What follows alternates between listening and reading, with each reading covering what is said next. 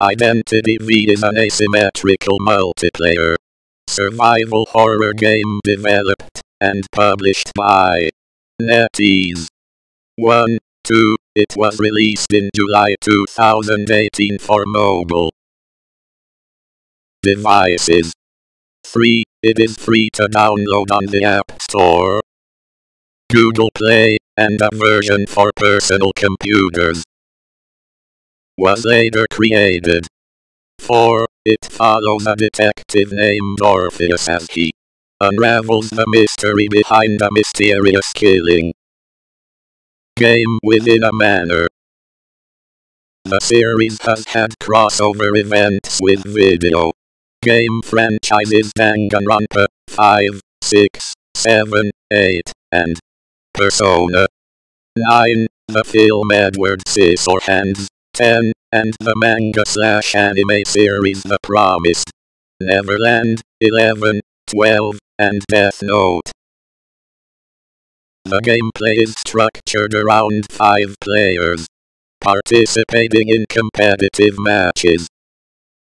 The hunter is tasked with eliminating the other survivor before they complete their ciphers.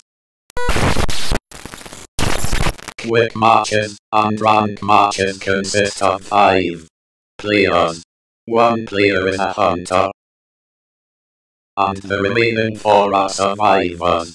Each survivor is classified into 4 different categories: build types, assist types, contain types, and rescue types. The hunter's objective is to find and eliminate all of the survivors before he can escape. To do this, the hunter must pursue each survivor individually, then eliminate them by placing them down on a rocket chair.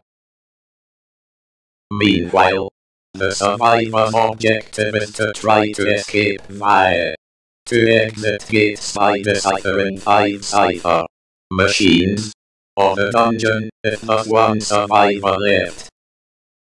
The dungeon will appear only if there are under 4 ciphers left.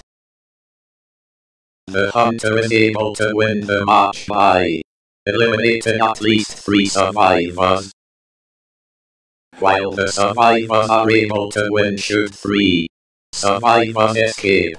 If only 2 survivors are eliminated and 2 have escaped, the match will end in a tie.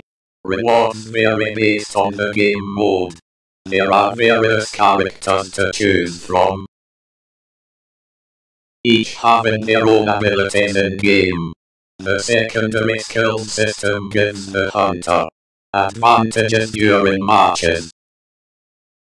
Unlocking new characters requires clues, which are obtained through playing matches and finishing quests. 1 to 2 characters on both factions are available for free use each day.